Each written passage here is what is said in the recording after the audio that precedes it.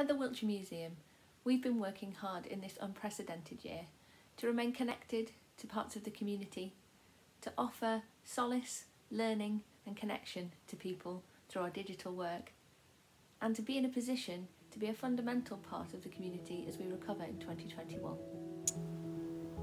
For example, through our video project Museum Connect, we've been able to work with a range of local artists to show you how you can get creative in your own home and look after your own well-being through learning and trying something new.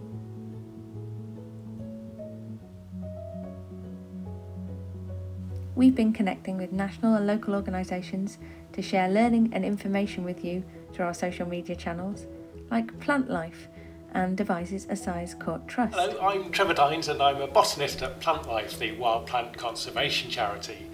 Plants really are our incredible friends. They alone capture energy. The aim of DACT is to restore the historic assize court, to bring it into community use and to make it the new home for the Wiltshire Museum.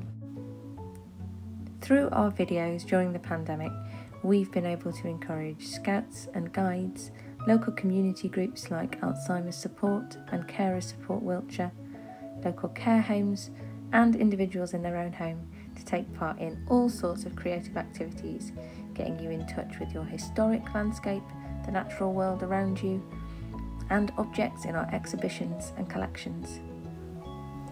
These activities have been for young and old alike. We've also created a range of reminiscence resources for older people living alone or in care settings. The pandemic has changed all of our lives, but it's more important now than ever that we at the museum continue to be able to connect with you through learning, creativity, and sometimes just pure fun.